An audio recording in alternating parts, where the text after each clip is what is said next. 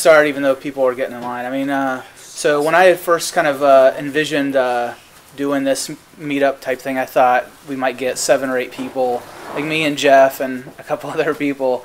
But so this is well beyond like my expectation of what we could kind of pull together. So thanks for coming out and everything. I think we had like 35 people or SVP, so I don't know how many. I haven't counted yet how many we actually have yet, but it's pretty close to that. So, you know, what we'll do is I don't have like this is not a presentation. I have like a little bit of an agenda, and then the idea was to like as a first meeting, kind of get to know each other. We'll go around the room real quick, just say your name, maybe where you work or what you're working on, and if you're using Angular or if you're not using Angular but you're learning it, or Wesley Workman was going to come and just stand in the back and heckle me about Ember. So but Wesley's water heater blew out, so he's not going to be here. So if you love Ember, you can stand in the back and heckle me about Ember. So I'm sure he'll appreciate it. So first, this pizza is from ThoughtWorks, and if you want to work for ThoughtWorks, you can go to join.thoughtworks.com. Jeff is working with some ThoughtWorks folks, and he talked them into sponsoring. So that's Jeff. Thanks, Jeff. Thanks. Jeff hustled. Thanks for hustling, Jeff. And then thanks to Gaslight for hosting. They seem to be hosting a lot these days, which is awesome. We really appreciate it. Very cool. Free pizza. That's what I was told, as long as there's food. Okay, so I'll start with the introductions, and then there's a lot of people, so we'll just kind of go in an orderly fashion and keep as short as you want, or tell us all your whole life story. I don't really care, but I'm gonna and then afterwards we'll kind of do some show of hands kind of things and get an idea where everybody's at, because as we try to figure out maybe what presentations or maybe we want to just do hacking or whatever, we'll try to figure out like where is everybody at in kind of the process of learning Angular, right? So I'm Mike Ball. I work for a company in New York City called Leela, and we do e-commerce stuff. And we were using Ember, and then in November last year we switched over to using Angular, and it's been going well. I'll demo what we're doing. We're basically doing web components, so our e-commerce components can get embedded on other people's sites. It's kind of a recommendation engine type thing. I've been working with Angular hands-on since then, not before. It's my first project. I've done some side stuff that I've used Angular for, and so far so good for me. So start in the front. Chris? I'm Chris Nelson. I'm here with Gaslight. I've been doing Ruby Rails development for a long time, rich front-end JavaScript development for a long time, Angular for a relatively short time, a month or so. I've also done some background in Ember, but Angular seemed like a really good fit for the current project that I'm working on. And if there's time, I might show a little bit of that, but we've been really enjoying it. It's been very productive, and I'm really interested in what other people are doing around town with Angular and beyond around town. So I'm really excited to see this huge turnout. It's awesome. Thanks. Hi, I'm Garvin LeClaire. I work with Mike at Leela. I'm just beginning part of Angular learning. Right now I'm doing more greasing the bits in the cloud kind of stuff, and once I get down to that, hopefully I'll spend some other time with Angular. Okay. Can you talk, or are you going to eat? I'll go ahead. I'll just introduce myself. My name is Randy Varmer. Been in healthcare, information technology, and I just refuse to work with a certain Epic. It's essentially the Microsoft of the health information technology world, and it is excruciatingly painful. It's basically, it looks like VB, acts like VB. I think it is VB. And it has no web capabilities. So I'm back to Rails. I jumped off the track at just as 2.0 was becoming the standard. So I've been trying to retrain myself at 3.2. I used Scriptaculous and Prototype, thank you. And a little bit of jQuery. So when I came back onto the scene and started running into the likes of Ember and Backbone and Angular, et cetera, and Knockout, blah, blah, blah, I was kind of knocked out. And after spending some time looking at them, trying not to spend too much time, but get a feel for them all, Angular just felt the most opinionated. And that's what I loved about Ruby and Rails. And so I've been, just started trying to teach myself Angular. When I started looking was about, in Cincinnati, about what was going on was about 3 or 4 weeks ago, and there was nothing. And then all of a sudden, someone here at Gaslight wrote an article about why I, right? It was Joel, I think. Yeah. Joel, please stand up. Yeah. All right. Thank you. When I saw that article, I can't tell you how excited I was. I thought, and then I saw the user group happening, and I just thought, my God, this is great. That's so awesome to hear that. Yeah. Thank you very much. Yeah. So I'm Adam with Rico Wireless. We're right down the road. We're kind of a wireless ISP, Internet of Things. Build a network and allow devices to use it. We are using Angular in the next iteration of our web app. Kind of manages, the network and things like that. So, we're right down the road, so that's why I'm here. And really like using Angular. I'm Dan. I'm also from Rico Wireless. Everything he said. We've been using it about 4 to 6 months-ish. Yeah, pretty about that long. 6 months. So It's pretty solid in it now. I'm Cliff from Rico Wireless. Mostly do backend, but I've been trying to figure out what all this Angular stuff is. Okay. Cool. I'm Trevor. I'm also from Rico Wireless. I do mostly front end. Okay. we're .NET, by the way. Okay. For all the people want to throw stuff. I'm Jeff. I love Angular. Okay. I'm Jeremy Garkey. I work with Pinnacle Solutions Group. I'm at Proto right now. So we're using Angular in a CMS solution in a fairly non-standard way, which is really interesting. We package everything up as embedded content, deliver it as gadgets. So it's kind of an interesting way to use Angular. For mobile, mostly? No. Well, it will eventually be mobile. Well, no, we have a mobile team that deals with mobile native. So we're specifically web CMS. So I also have been dabbling a lot with it on kind of non-blocking implementation for a personal project using Node. That was really interesting.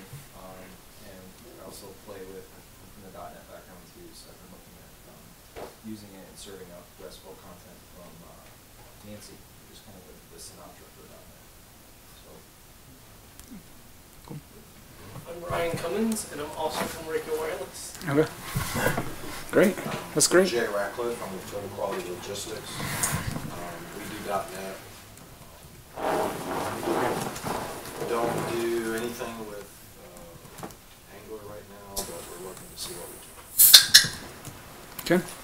Yeah, I'm Cliff from Total Quality Logistics also, so we're trying to figure whether, for some of our more data-intensive apps, whether we build it for quality. So. Okay. Very cool. I'm Steve. I'm from CincyNg. We do government sites and services. The back end is .NET, and the front end of it, we work in our UIs and Backbone. So I'm here because I keep hearing good stuff about this. I think we'll do the next thing. And I'm also in the Saturdays Rails stuff. Cool. I'm Greg Williams, an independent consultant. My company is Mine Robot. Right now, focused on mobile Android specifically. I work at Carter, remote team. Thought I'd come out and cool Mike a little bit. And, actually, I'm kind of a big Google fanboy, so I was thinking about learning Okay. Very cool. I'm Mike Mannix. I work for Cardinal Solutions. I'm at Kroger right now doing 100% Objective-C iOS by day, and then evening more of my side stuff that I mentioned today. This is web development, and I've looked at pretty much all the JavaScript frameworks, and Angular is one that I've played with a little bit. Just interested in it. I'm Bobby. I'm also with Cardinal Solutions, working at Kroger with Jeff. So I'm stuck on the back end doing Java, so I don't get any exposure to the Angular work that goes on. I'm enthusiast. All right. Dan Rye, I'm a Crossroads Church. I'm a web architect there, and we're rewriting a lot of our site, so we're just evaluating different frameworks. I'm Ben Stafford. I work at Recruit Military. Not currently using any of the web frameworks, but I've done Backbone in the past, and so I like to keep an eye on Ember and Angular and that kind of thing. Jim Anders at Top Gun Sales Performance. We're primarily a Ruby on Rails shop, and I had the pleasure of evaluating the 3 major frameworks, and about 6 months ago chose Angular, and have been head deep in it ever since. I'm Joel Turnbull. I work here. Gaslight. Mike gave a talk on Angular a few months ago. After that, I decided to kind of spike out a little app that took Google Analytics rankings for our blog posts and merged it together with author data to create like a ranking engine to show whose blog posts were performing the best in the company and that kind of thing. Joel Norman. I coded it that way. Who'd have thought? But yeah, it was a good experience. I'm Jeff Pepker. I work at Mission Data right now. I'm on contract with Kroger. Here mostly out of curiosity. Wes is up here with technology. He's really good at it too. I actually need a little balance because I get Ember here all the time. I'm Dusty Doris. I'm a freelancer. I'm using Angular right now in a project, and I evaluated Knockout before that, but fell in love with Angular. I use Ruby on the back end, running Sinatra. I'm actually experimenting with Node, rewriting one of my apps out there just to play with it, see how it performs, what the differences are, and I love it. Great. So I'm Kevin. I work here at Gaslight, and we've been doing front-end frameworks starting with back-end for a long time now, and we've done quite a bit of Ember, and I still like Ember for a specific niche of apps, but I recently wrote something Angular, really liked it for kind of its minimalness compared to Ember, so I don't know, we'll see how it pans out in the next 6 months or so, but it's exciting. I'm Brian Woodward. I work for Resurgent Capital Services. We do mostly .NET on the back end, and we tried out Knockout for a couple apps, and we use an Angular on one app now, so with ASP.NET and VC on the back end. I'm John Huber. I'm at Resurgent Capital Services too. I'm Mark Back, and I recently moved out to Cincinnati. I've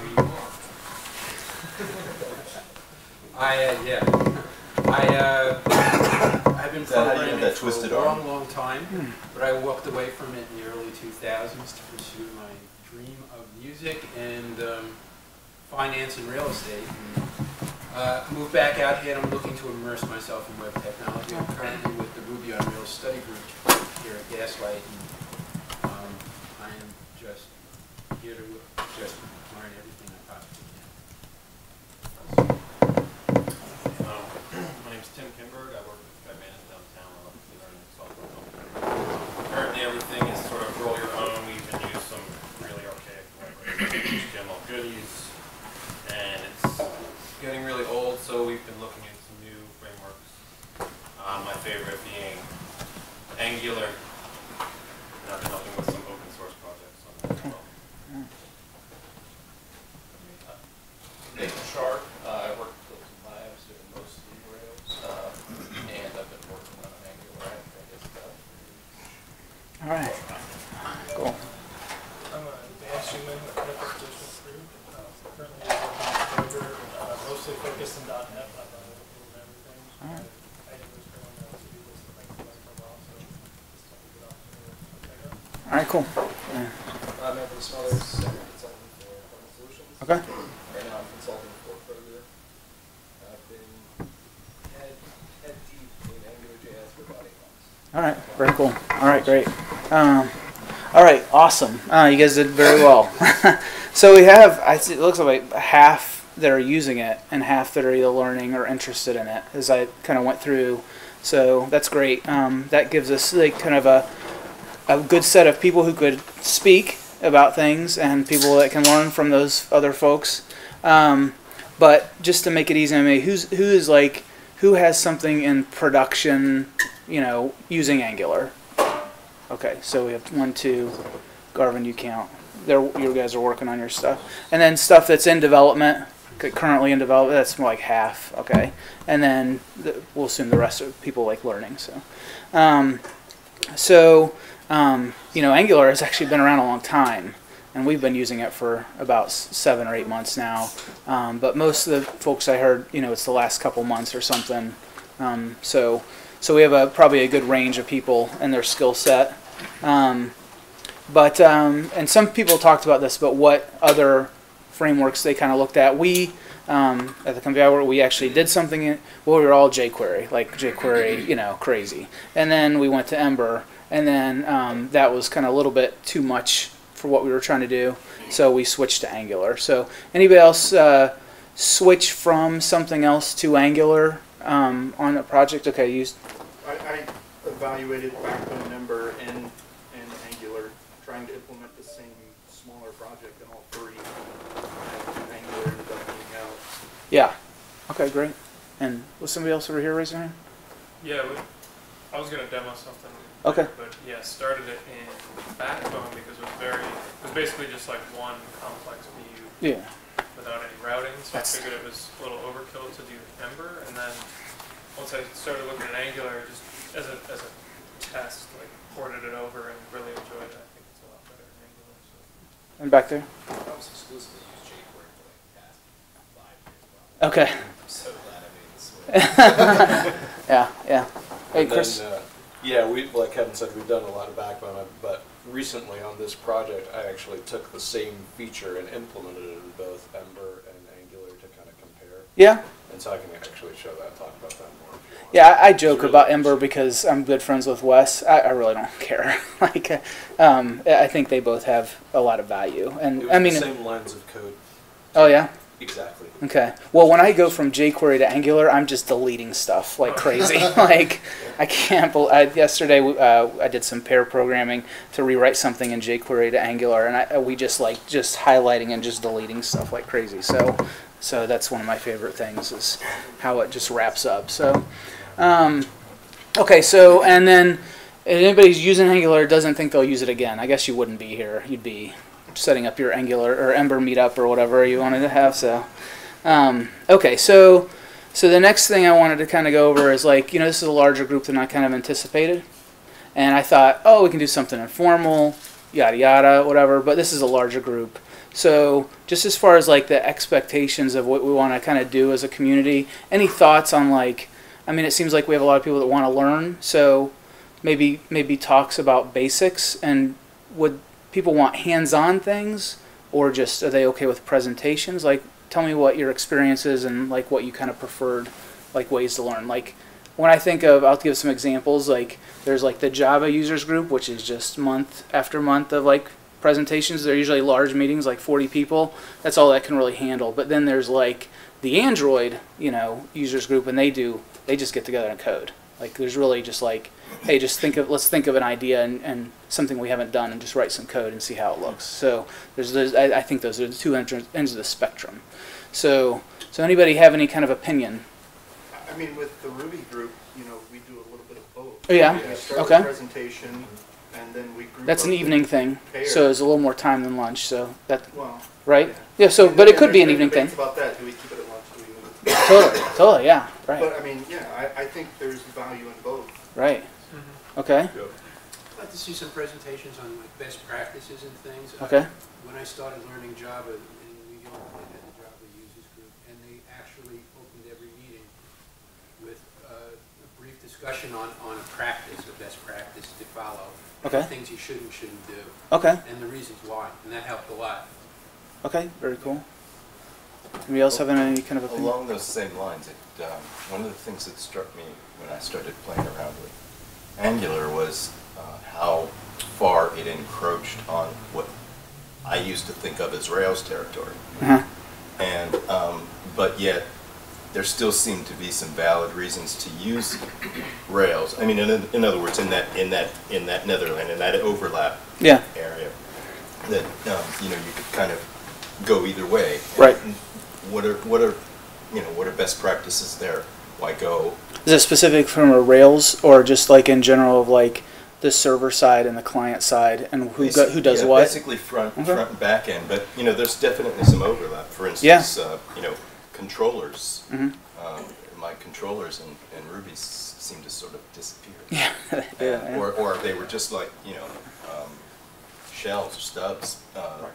So, but it seems like you could, you know, in that area you could push emphasis in either way, depending on what made more sense. And I'm not sure I really understand how to, you know, figure that out. More people, with their various experiences, because when Google did this, they're heavily on the front end. Big service on the back end. So as far as like daytime versus evening, does anybody have like, I got emails from people, I can't come to daytime stuff, probably like 5 or 6 people. Doesn't mean they'll come to the evening stuff. So well, a lot of people say, you know, I'll come if you do that. But does anybody have like any kind of very strong preference about like nighttime? You guys prefer the daytime stuff. You're here for one thing. It's easier for us to host in the daytime. It's Right. easier for me to go. Yeah. Same here. I probably can't go on the evenings just because of family stuff and kids and all that. Okay. So anybody have a preference for like evening and maybe a reason why? Okay, no? Yeah? Basically, I mean, it just seems there's more, you know, there would be more time. Yeah, there's more time. Yeah. And, so a lot more chances, opportunities, you know, for various ideas. Right. Well, that also leads into my next question. How often would people even really want to meet? Like something like JavaScript is once a month. You know, Java is once a month. Rails is once a month, right?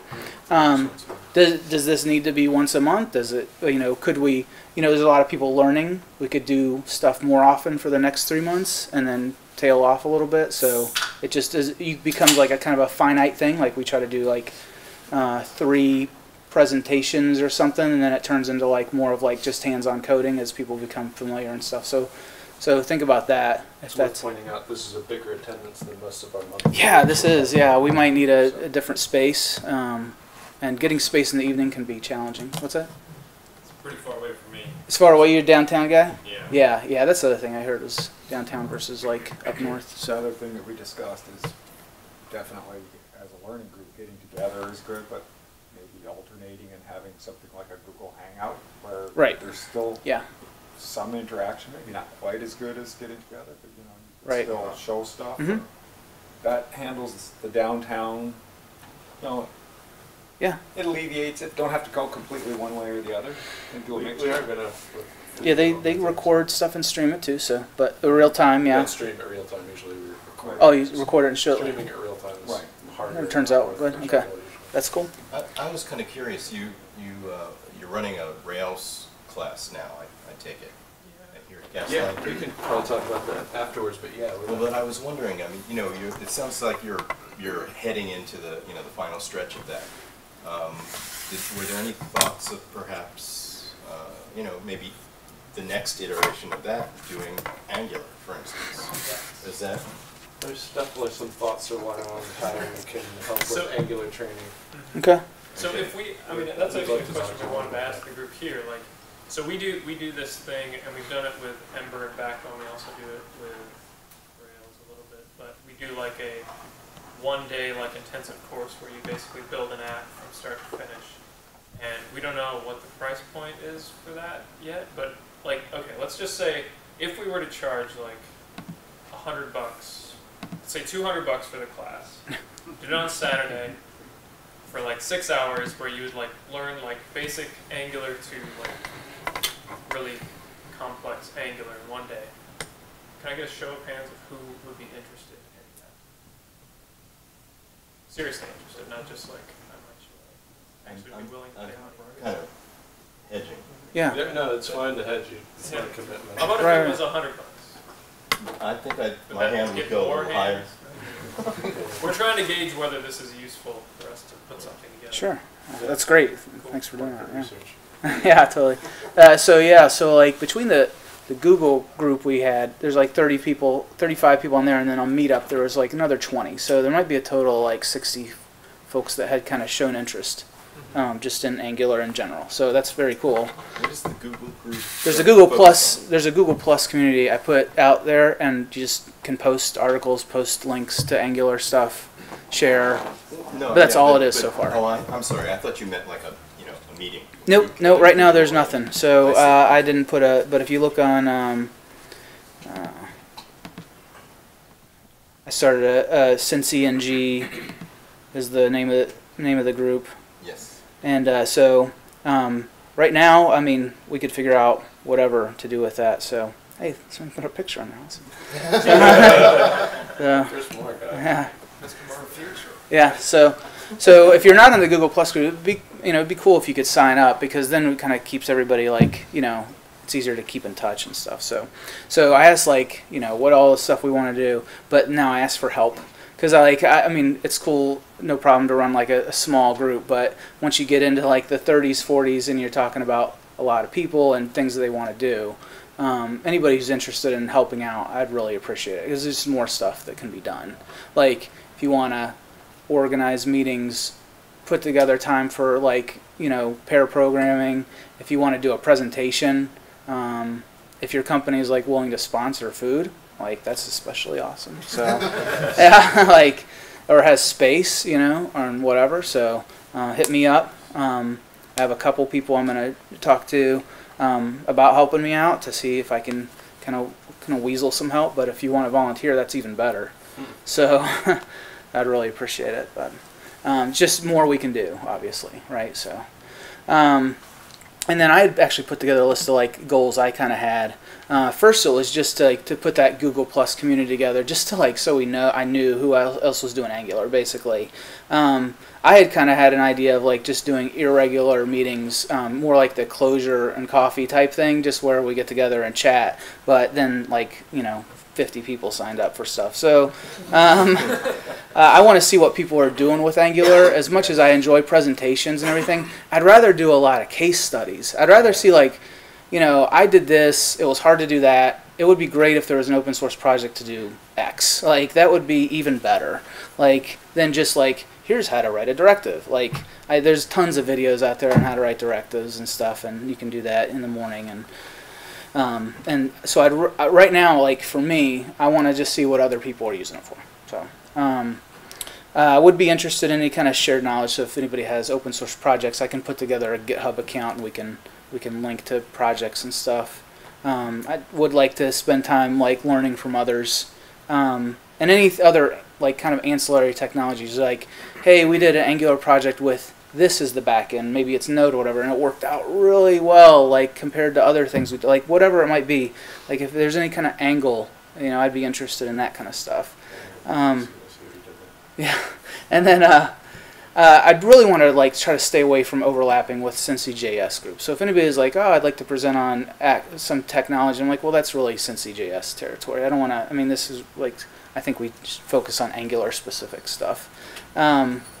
And then obviously having as much help as possible. And then my personal goals are just meet folks and get better at Angular and learn new things, and see if I can help out on open source projects or whatever. So that was kind of it for me. Hopefully that overlaps with some other people's goals. We kind of covered all this stuff. So that's a half hour. It worked out really well. You can do some demos. I'm willing to demo what we do at work. Kevin said that he would show something he's worked on. Chris was willing. You can just, if it's just something on the web, you can just use my laptop. Like unless you want to show code and stuff. That's cool. Then you can switch out real quick.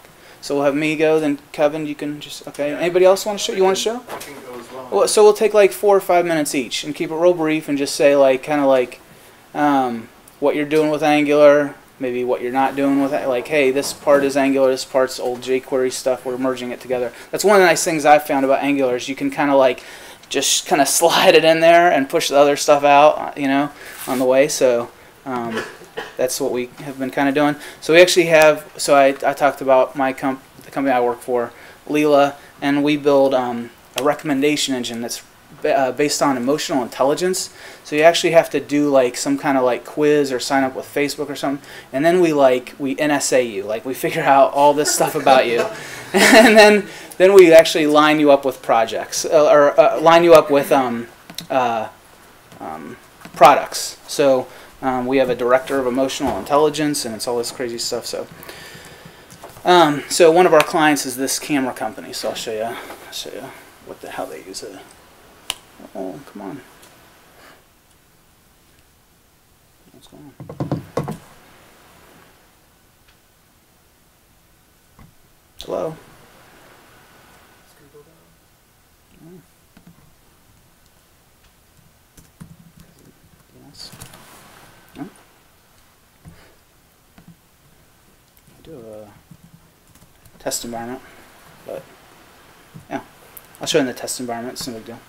So this is a camera company, and they have a hard time, like they didn't have a recommendation engine or anything, so we kind of like shoehorned this kind of solution in for them.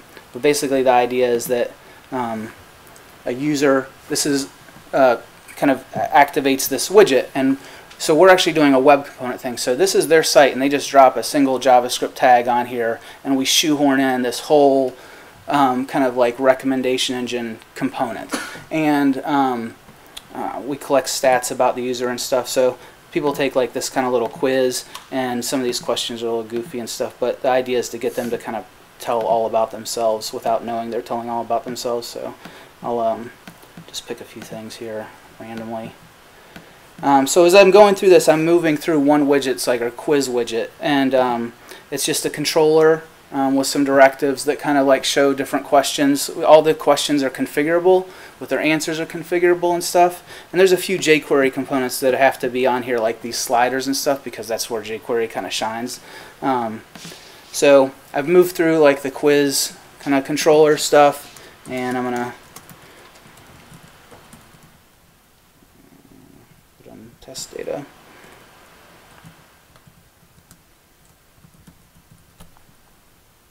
And so what we've done is we go from one web component to another. So now we're out of like quiz world, and we're like, oh, what kind of camera do you want? So I'm gonna go with a point and shoot. And so we have 56 of those, and I don't need it for anything specific. So I'm gonna get my product recommendation. So I move through like a quiz controller type thing to what we call a category controller. You pick the categories of products you want, and then an actual like product grid, which is more of a classic e-commerce type thing, where we show each product and details about each product.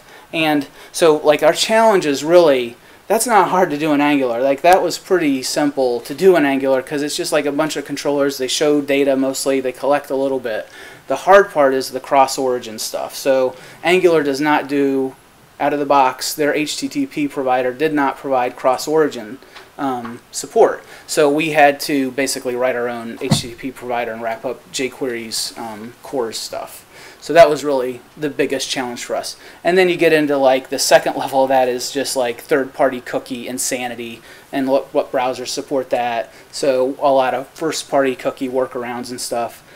So Angular being here doing the Vue stuff is like a blessing, because then you just focus on like, well, how do we talk to our server? How do we maintain state?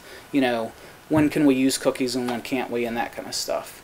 So any questions about this and challenges we kind of face and stuff. Yeah. Are you using anything in particular to do persistence, or is it just jQuery fetching from? Yeah, on the back end, we're Java and Mongo. Okay. So we're just doing RESTful services. Okay. Yeah. You're just using jQuery? Just jQuery's. Or the HTTP? Yeah, Ajax stuff. Yeah. Yeah, in the back. jQuery like in directives? Yeah, yeah. So we have a UI guy, and he's like a jQuery ninja. And so we had like two choices. One was to like take a lot of time out of his schedule, like to get him switched over to writing Angular stuff. But then we decided, no, just let him do jQuery, and he just gives us the code, and then we like turn it into a directive. So that's what the angle we kind of went for. And it's worked out real well, because he's able to work really fast and iterate. And sometimes he'll just go into a controller and just drop jQuery in there and put a comment, like change this to a directive, right? And then we'll just come along and rewrite it, when we see it. So, delete all the yeah, literally, I would usually keep he might write 30 lines of jQuery. I'll keep 2 of it. So it's crazy. Do you guys have any challenges as far as how you load your resources into the third party? How do you box in your Okay, so namespacing and stuff. Right now, we're pretty, since we get to work with these companies, it's pretty, our UI guy is really good at CSS, so no problems as far as CSS namespacing stuff.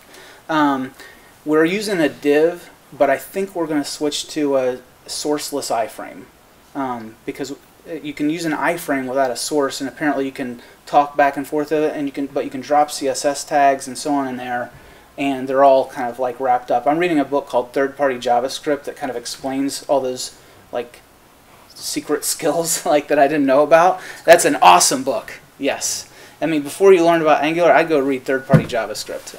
Because it's like the nuts and bolts of like how to do crazy stuff on the internet. So, anybody else have? It's a well-written book too. And if you're pretty competent with like the HTML and JavaScript stuff, there's parts of that you can just skim and get to like the tips and tricks type of stuff of how they do things. So you can whip through that book in a pretty short amount of time. It was written by the 2 developers from Discuss. You ever Discuss? It's like embedded comment type stuff. Yeah, they do it. They get it done. Yeah, they're good. Anybody else have any? Yeah, in the back. Oh, here. Go ahead. So how are you maintaining state in there? Like if the user refreshes their browser in the middle of the survey? So basically, we do 2 things.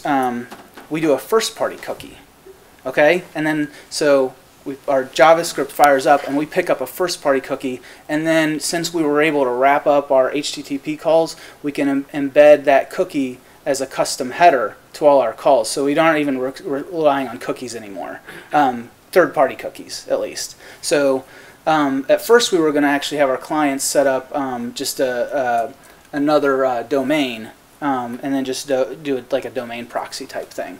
But then we're like, you know what, this will actually work out. Okay, we'll just do the first-party cookie. We'll pick it up with JavaScript because JavaScript's going first anyway. It can pick up the cookie, first party, and then just send it on every request. It's actually not that hard if you have, like with Angular, I get to inject the HTTP provider that I use, so all that code is just everywhere in all my services now. So it's nice. So it worked out for us. That answer your question? Or? Okay, cool. So one of the issues that at least I have is like we use Visual Studio as our IDE, and it kind of sucks with Angular. Oh, okay. I use IntelliJ, yeah. It has an Angular plugin that IntelliJ has an evangelist, John Lindquist. Yeah. He's okay, so he works for them, and so he supports their plugin, and it works well. So it's well done. Stay as light as the WebStorm if you want. You can buy I saw WebStorm, and I WebStorm. wasn't really like a big fan of. Yeah, WebStorm is like just take away everything except for the CSS and HTML and JavaScript stuff they do. So, but it has the autocomplete, and it'll but it won't like if you write custom directives, it's not going to go like discover those or anything like that. Like it's not magic. Maybe that's the problem. Yeah. WebStorm, like yeah. can't find anything. I mean, it just has like it has the built-in Angular stuff, but nothing more. It's better than community. I've gotten the impression so far, in studying Angular that jQuery is practically native to it, and that it actually uses a truncated Yeah. What's it called? JQ Lite. JQ Lite. Yes. But it will use jQuery. It will use jQuery if it's there. Right. Right. So then, but I mean, if it's supposed to have, you know, such such good compatibility, why I don't know. I guess I don't understand the kinds of problems that you it doesn't. That JQ Lite does not include the jQuery multi-browser cross-origin request garbage you have to do, which is basically a lot of headers and onboarding, and there's all this weird stuff. And jQuery just does it out of the box. It's kind of a hassle to try to rewrite it. It isn't. But we use jQuery. We use jQuery. No, because the thing is you got to tell jQuery when you bring up their Ajax stuff that you want to do cross-origin stuff.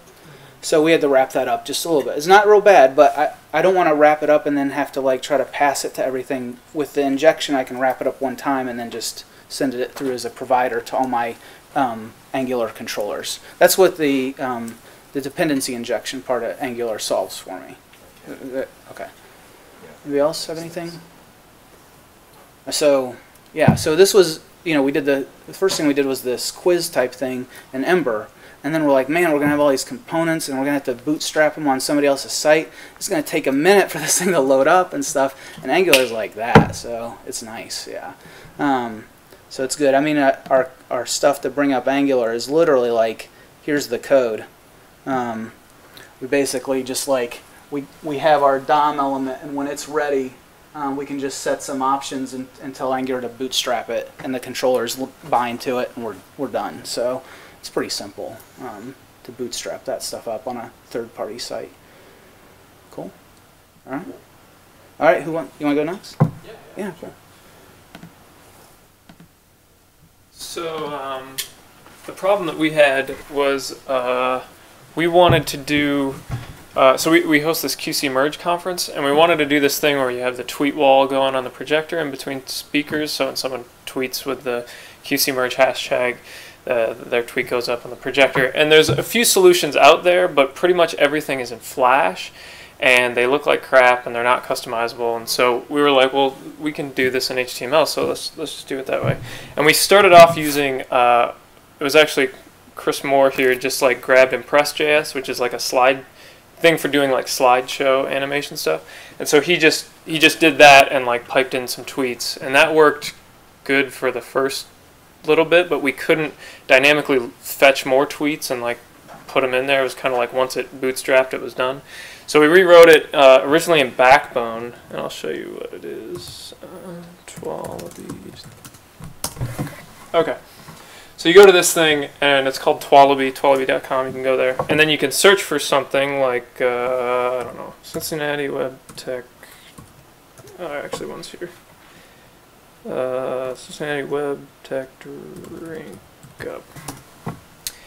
So this thing like flies around, and it basically searches for all your tweets and like shows them up on the thing, and then you can put sponsors in the middle and do that sort of thing. So we originally did it in Backbone just because it was very like UI heavy, and I thought that would be a good thing for Backbone.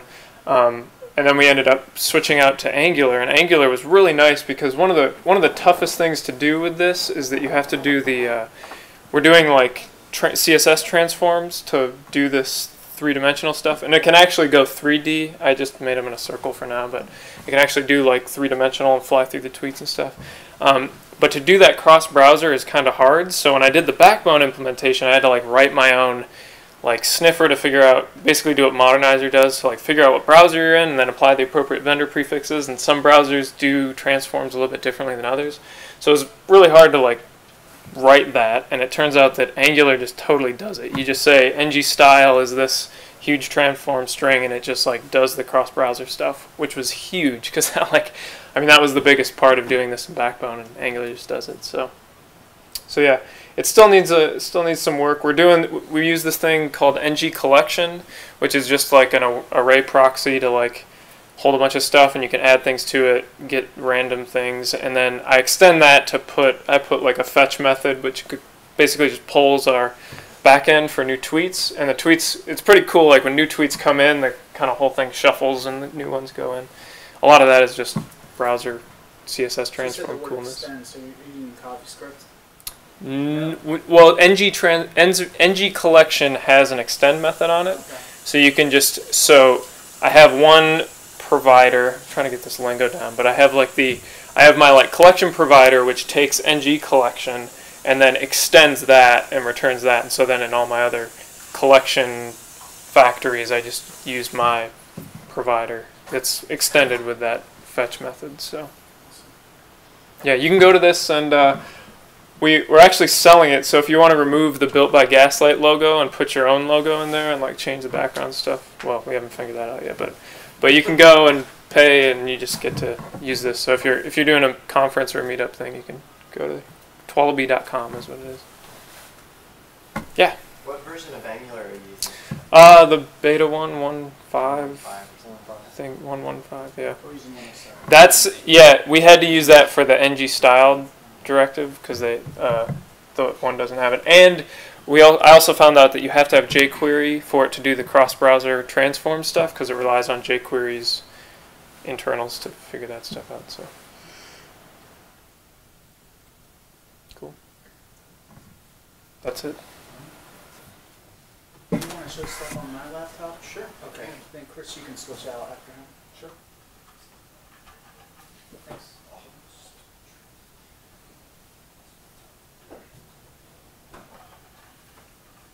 Oh wait, drink up is Thursday. I love it. All right. So I have to.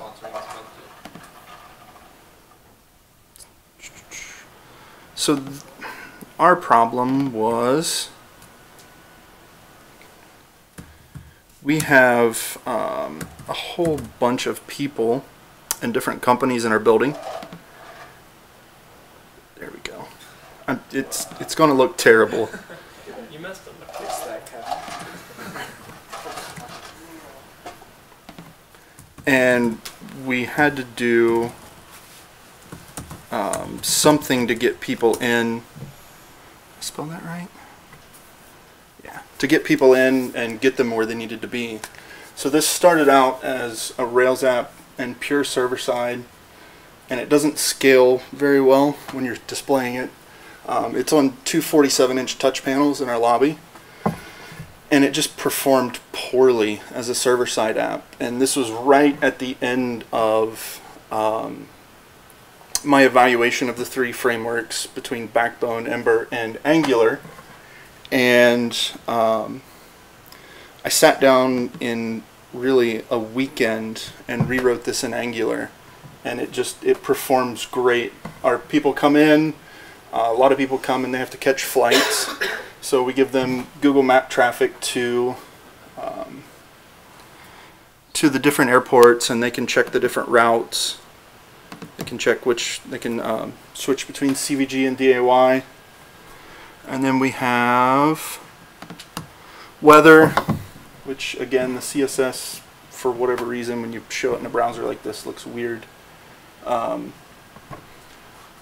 then our internal directory, so all the different companies that are in the company or in the building, you can find the person you want. If they have an extension, give them a call. We're eventually going to do some kind of a click to dial, so you just click the person's name and your cell phone rings and it's that person. So when we get to that, that'll be kind of cool. And then at least for us, for right now, you can click on that person and it'll show you which area of the building they're located in. And then Is that an SVG? Are you highlighting that? it's an SVG, and then basically, because I know the dimensions when it's displayed on the screen, I have a location provider or a location service that I'm just basically setting the X and Y, and then using an ng class to set the class for the animations and things like that. And then again, we have a bunch of people from out of town, and the stupid map is down there, but we're using Google location, or what is it, the nearby, I forget what API that Google offers, but they can check restaurants, and there's another little table down below that shows the their hours, whether they're open or closed, and gives you the phone number. We've got restaurants, hotels, shopping, and then flights. So we're pulling in flight data so they can check the status of their flight before they leave to go to the airport. And then again, the building map, if they just want to see the building, you know, how do I get to the restroom, or how do I find a drinking fountain or something like that. So the front end is pure Angular, and then the back end is still all Rails and server side. And then what browser is it running on? One's Firefox, one's Chrome, because we're still trying to figure out which one's best for the touch events and for the kiosk mode. So you've got a computer that's strapped. Yeah, we've got one of our other businesses, we do digital signage. So like when you go to McDonald's and you see the digital menu boards, and those are all driven from just little mini computers basically. And they're running just Atom processors with a gig of RAM and I think 1204 Ubuntu desktop. And it runs this application great. And then we've got several other big apps in the works that are all going to be Angular on the front end. You say it runs the application. You're running the Rails app locally on that little app? No. The Rails app itself is running on Heroku, and then it's just serving the JavaScript. So you just hit that URL, put it in kiosk mode? Hit the URL, put it in kiosk mode, and people walk up, and I can see one of them from my desk, and I see people out there playing with it all the time. So it's a lot of fun. It's really hard to see when you're squishing Chrome down like that. Thanks. Any other questions? So that TV is rotated then? Yes. Portrait mode? Yep, there's two of them, and then we've got in our dev area, we've got two others. So we've got pillars like that on either end of the area, and we've got two more TVs up there. So I'm also working on a Angular dashboard for all of our information, which will be backed by Node because I want some real-time data and events. Do you know how much those 47-inch touchscreens are? No, but I can get you a price. They're not cheap. They're not cheap. They're like 12, I think. 12,000? 1,200 or 15, somewhere around in there. We'll get you a discount. We'll take it. That looks really nice. Super Chris?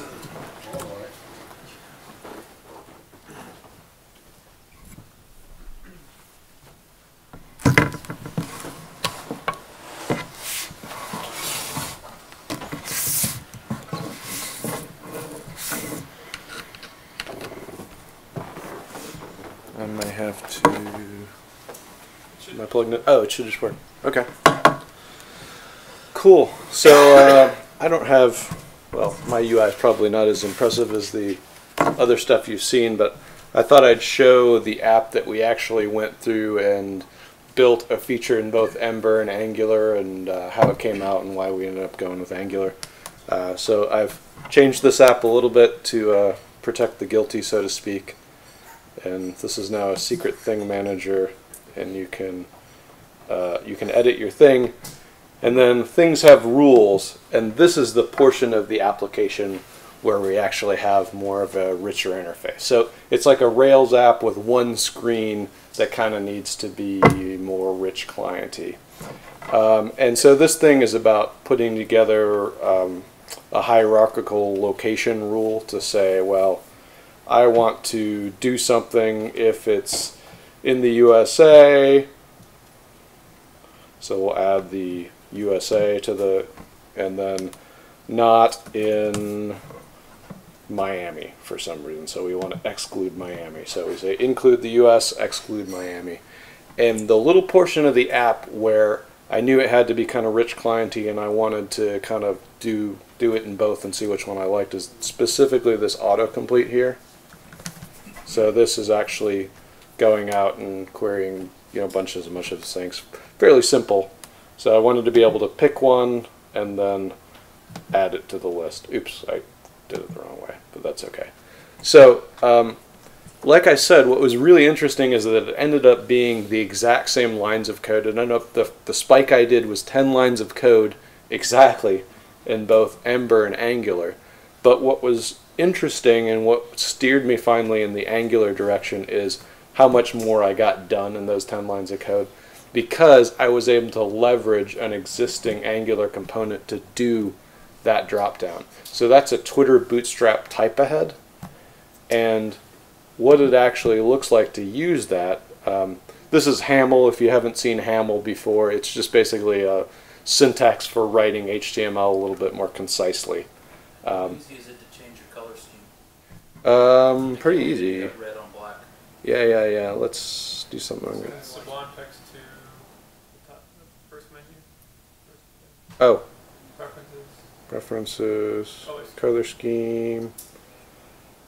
Anybody have one they like? Solarized light. Solarized dark. Good. That's pretty easy. Can you see it? Good enough. All right. So if I go down to where exactly you're doing that market criteria autocomplete, so this is an input tag, and so I will say one of the things I am probably least a fan of about Angular is the amount of attributes that I end up cramming into the markup. I don't really dig that so well. There are ways around that. I've seen directives where instead of a bunch of attributes, they take a single attribute that essentially is get the options from here.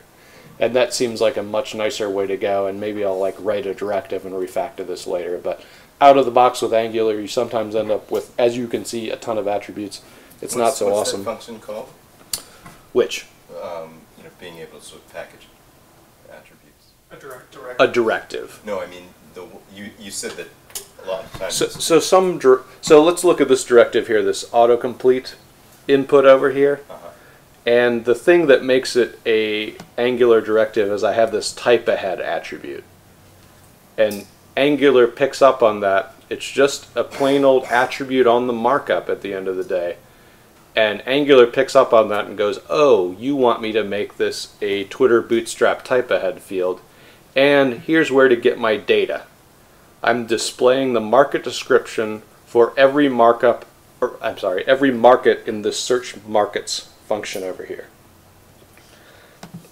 And what I was saying is sometimes you can condense all these attributes into a single bag of options, but that's what I was asking, is how do you go about that? But I'd have to go and I'd have to show you an example and go look at ng grid. Okay. And that will, I can maybe talk through that later, but that will kind of show the example of how to do that. But so that search markets function that it binds to for its source is just this guy here. And what was really cool to me was I was able to just totally take my existing Rails backend that was already doing REST, and I was able to use the exact same backend completely that I was using for my Ember spike, and I just plugged in an Angular, there's like an Angular Rails resource plugin that I dropped in to use this. And so this market.query, it takes a search parameter, which is just uppercasing the search term that they selected. And because Twitter Bootstrap already knew about promises, this market.query is asynchronous, but it returns what's called a promise. And Twitter Bootstrap knows how to deal with that, and so it just, when it actually returns, does the right thing and actually populates that dropdown. So it was like really, really simple and not much code, and made me really happy. So that's where it does the search part of it, and then the other part of it is, okay, what happens when you actually pick one? And so I have this type ahead on select. Sorry, that's wrapped. That's a little awkward. Type ahead on select is what tells it, hey, what do I do when there's a selection? And I call the select location function when that happens. Select location just sets the location of the current criterion, and then those plus minus buttons are actually what adds the criteria to the list, and I won't get into all of that, but this is basically the little section that I ended up coding from my little example. for my little spike of both Ember and Angular. So, you know, I kind of complained about like having too many attributes on the markup, and that's definitely a downside. But the ability to tell Angular where to go and do my templates as pure HTML is actually a big plus in my mind. So the reason that I really like that is it lets me actually iterate on the original markup that I'm working with our design team to produce. So they produce a mock-up, full fidelity HTML, CSS, and I am able to say, put an Angular component here, put an Angular component here, put an Angular component here, just by adding some attributes or even just some classes to the markup. And we also did a little bit, so the other thing the screen does, as well as like adding your criteria one at a time, you can also say, well, that's too much. I want to upload a CSV of the criteria. So hopefully I may have messed this up, so it may give me an error here. But oops, let's pick one where I will actually be able to get it to work. So if I upload some zip codes, it will upload the zip code criteria and add them to that list over there. So like the thing that was really awesome about Angular is how easy this was to do. So I've done Ajax file uploads before, and it was really difficult and painful to do. But with Angular, I was able to say, hey, this form is doing an Ajax file upload by basically adding a directive tag to it, and it totally did everything else. It added the iframe behind the scenes.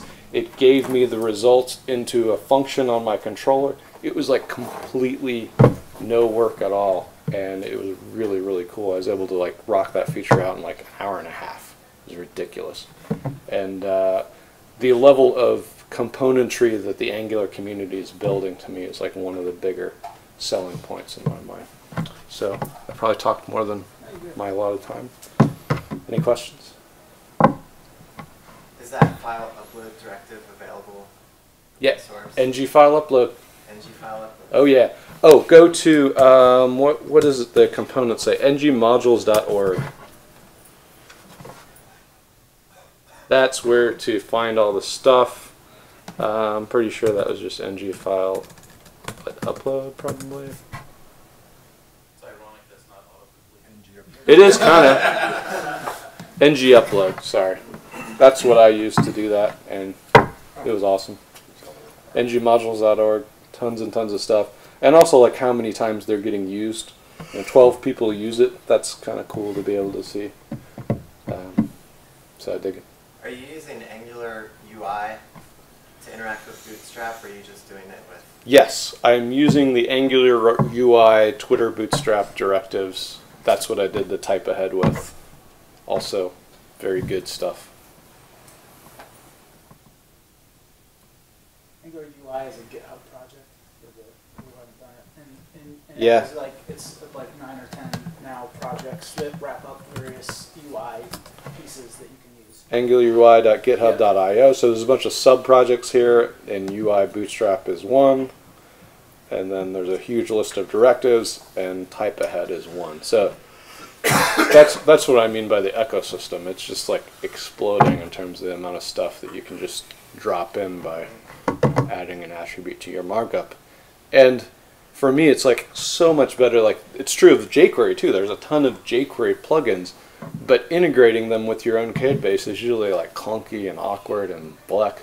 But with Angular, using the directives just means, hey, delegate to this little piece of my controller, and I found the integration to be very non-disruptive to my code. It plugs in a clean, nice design kind of a way. So. And when web components ship, it's going to be even worse. Even more so. Yep. Was that app a single page app, or was that mainly Ruby backend with? Yeah, this app is largely just a plain old Rails app. The screen that's like kind of dynamic and rich clienty is just this one. And that also was a win using Angular versus something like Ember. It was more apparent how I would just kind of drop in Bits and pieces. Bits Have and you pieces. done any work with like a full-scale single-page app, or? I've done that in Angular. I have not done that in Angular, but I think it would work very, very well. And to tell you the truth, we may go in that direction with this app. I expect probably the whole wizard flow we're going through now, where we go from one page to the next, we may end up doing that with Angular UI router and views and things like that. Good question for all you guys that demonstrated. One problem I've found in some of my experiences, I guess it's not a problem, it's just something that isn't solved out of the box, is when you do a single page app, they really promote the idea of routing between different views, but there are cases where you have common elements in your view, like a header and a footer that you might want to share. I know there's a directive ng include. Didn't know if there's anything else that you did as far as like templating common view elements across the different things that you're loading into the respective templates in your routes.